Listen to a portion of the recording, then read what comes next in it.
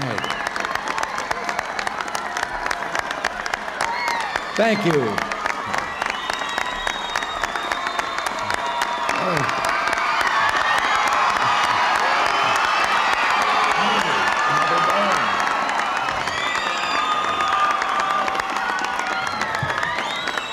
Thank you all very much. Thank you very much. And thank you, Congressman Duncan. Believe me, it is wonderful to be here. You know, I always wanted to speak on democracy and good government in Athens.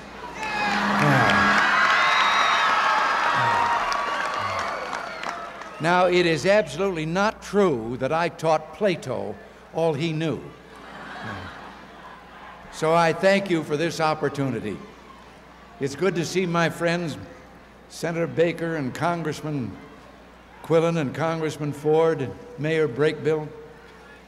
Governor Alexander wanted to be here, but he's off finding new business opportunities for Tennessee.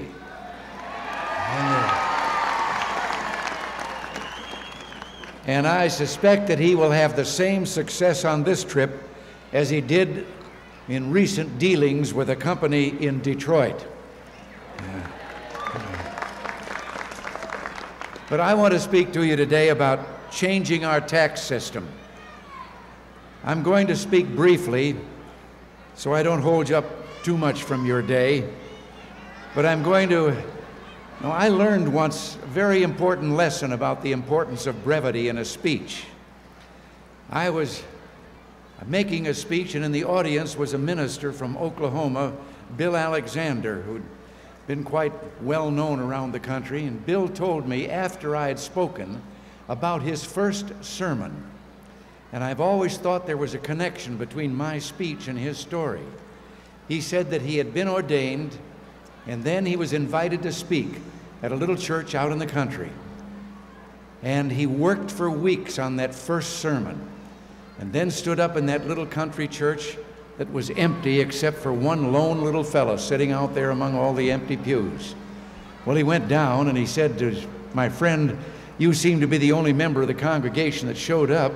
I'm just a young preacher getting started. Should I go through with it?" And the fellow said, "Well, I don't know about that sort of thing. I'm just a little old cowpoke out here in Oklahoma. But I do know this. If I loaded up a truckload of hay, took it out in the prairie, and only one cow showed up, I'd feed her." Well, Bill thought that was a cue, so he got back up in the pulpit with his carefully prepared sermon, and an hour and a half later said, "Amen." Then he went down again and said, "My friends, you seem to have stuck with me. I'm a young preacher, like I told you, just getting started. What'd you think?" And he said, "Well, like I told you, I don't know about that sort of thing, but I do know this. If I loaded up a truckload of hay, took it out in the prairie, and only one cow showed up, I sure wouldn't give her the whole load." Well, to start with, the whole struggle for tax reform in our country is a kind of drama with good guys and bad guys and even a damsel in distress.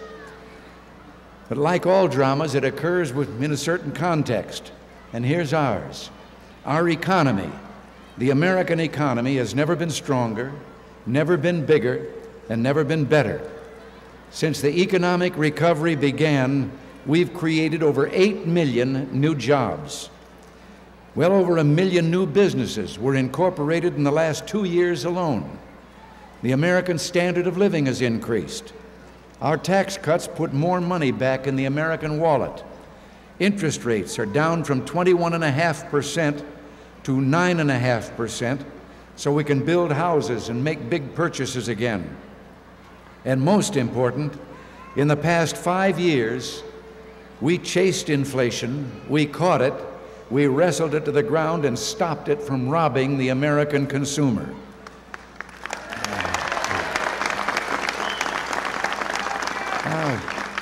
That's a long way of saying that inflation, when we got to Washington, was 12%. And so far this year, it has only been 3.3%, and for the last 4 months, it has only been 2.5%.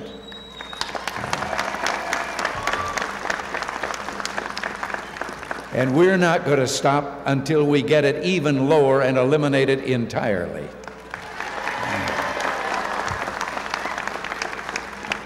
So we're in good shape. And because of that, we can afford finally to turn to one big area of American life that's been a mess for years now. I'm talking about our current tax system. Now, I sometimes do an informal poll about what the people think about taxes, and if you'll cooperate, do you love our current tax system? Well, do you like our current tax system? Yeah. Well, how about this? Do you find our present tax system utterly disgusting and demoralizing? Well, I'm with you. A system that penalizes people for working overtime, a system that allows some to unfairly shelter their income from taxation, well, that's a system that just doesn't deserve to survive. What we want to put in its place is a tax system that, to begin with, will reduce the 14 tax brackets we have now down to a number 3. We want to simplify the system and make it loophole-free. We want to see that everyone pays their fair share, but no one pays more than that. Our tax plan is aimed at helping the family. We're raising the personal exemption for each dependent from about $1,040 to $2,000. We're going to raise the standard deduction to $4,000 for a married couple filing jointly. And under our plan, a family of 4 won't pay 1 cent in federal income tax on the first $12,000 of earnings.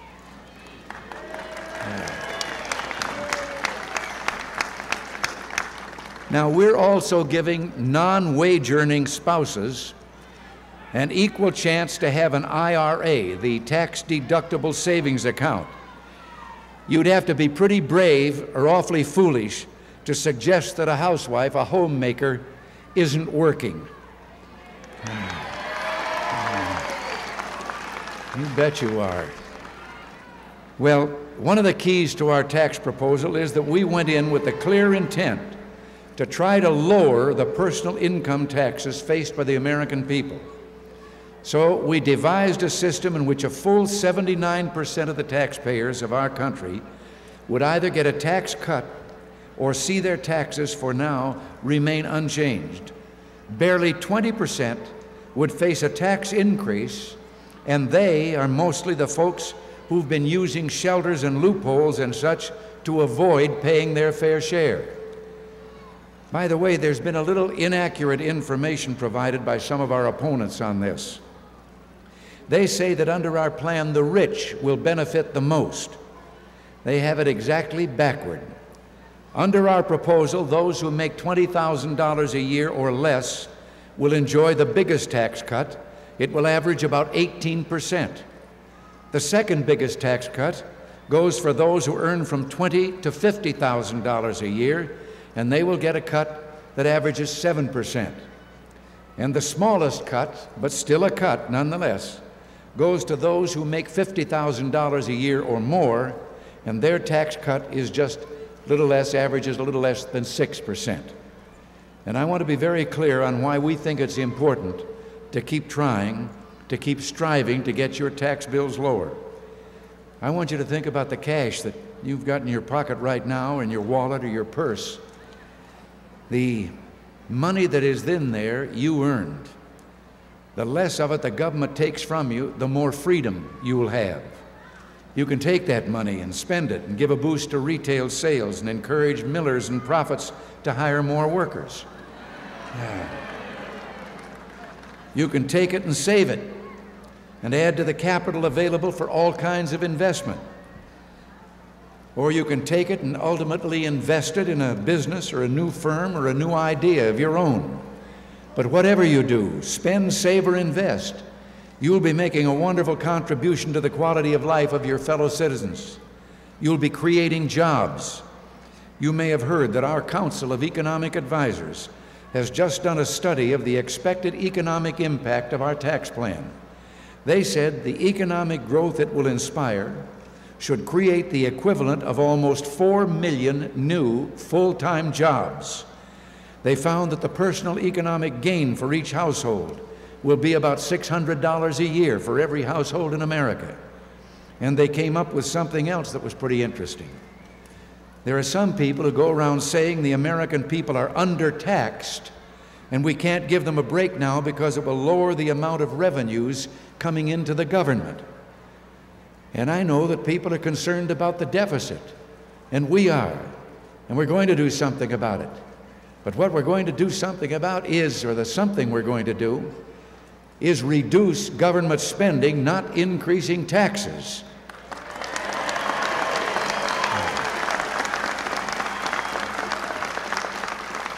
Now, the funny thing is that our tax plan, by reducing individuals and businesses, their taxes, will ultimately bring a lot more money into the government.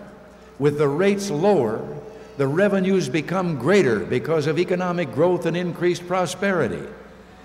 One reason is that every time we cut tax rates in one area, say on capital gains, we bring in more capital gains revenues because the cut in rate stimulates economic activity. When we cut in 1981 the top tax rate of 70% down to 50%, actually the people paying in that bracket ended up paying more money to government at 50% than they had been at 70%, because there was an incentive now for them to go out and do better and earn more and not try to find ways just to evade their taxes, but to pay them because they got to keep more of the share of the dollar. There's another element that figures in here. Our plan closes unproductive loopholes and eliminates the welter of shelters, and that will cut down on legal tax avoidance. A few minutes ago, I said that tax reform is a drama with heroes and villains and a damsel in distress. Well, the heroes are the citizens across this country who are asking for tax justice. The villains are the special interests, the I got mine gang. And the damsel in distress, well, that's a last named endless economic growth, and she's tied to the tracks and struggling to break free. What do you say? Will you help us untie her?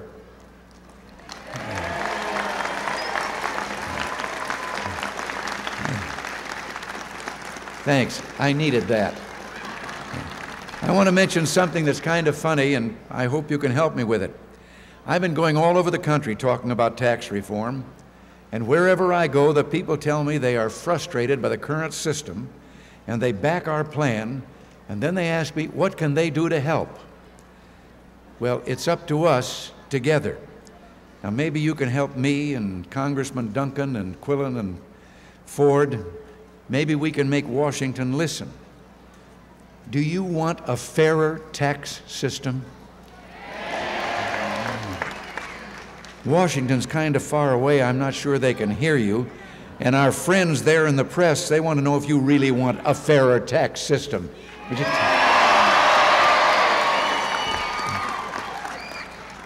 I think I've just fallen in love with Tennessee.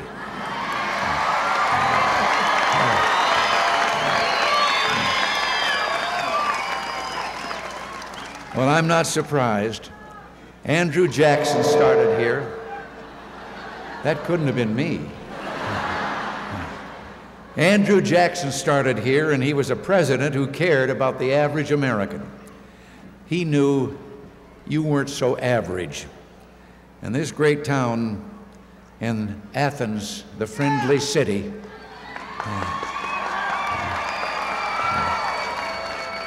you have a history of standing up to special interests. I guess you just can't stop Athens and McMinn County from backing justice and fairness.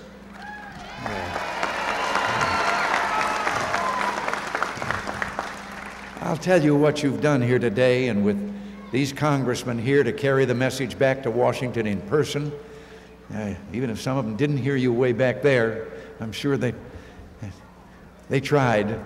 I've heard from so many up in the Hill that said, well, we just haven't heard anything from the people yet about tax reform. We don't know whether they're very interested or not. Well, every place I've gone, it's been just like this. You are interested, and you want what tax reform means. A reduction of the rates, making it simpler so that you don't have to hire an expert to tell you how to pay your tax, making it simpler and making it fairer. All of this. And we can go back to Washington now and tell them that out here in the real America, we found out that people do want something done about this hodgepodge tax system that's been growing like a jerry-built something or other for the last several decades. Well,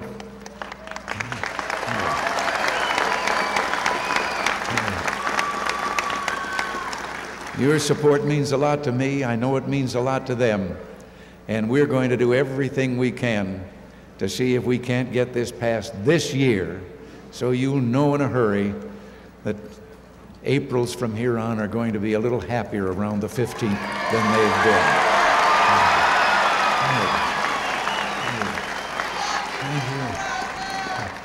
Well, I just saw a sign. I love you too. Somebody had a sign up. Yes. Thank you for letting me come here, and thank you for listening to me. God bless you all, and God bless Tennessee. Thank you very much. Thank you.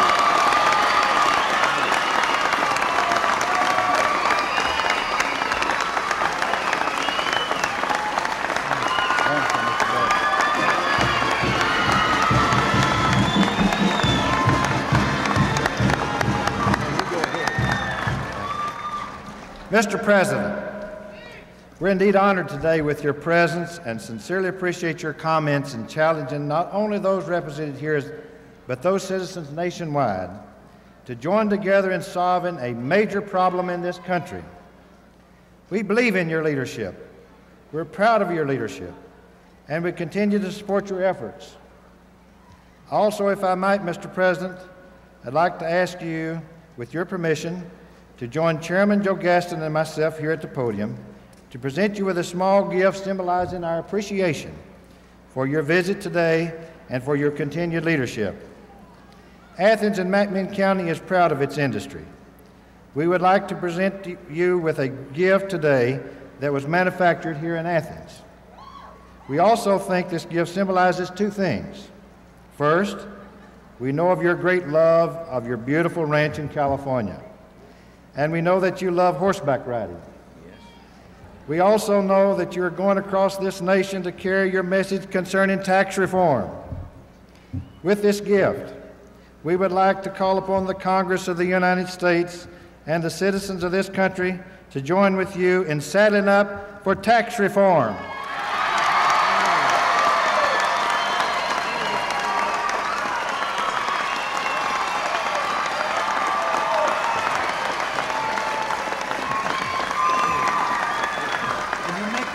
Yes.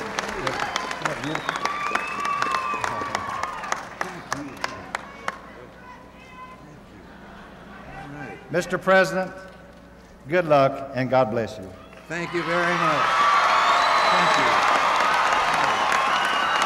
Thank you all. If I'd have known about that, I'd have brought my horse.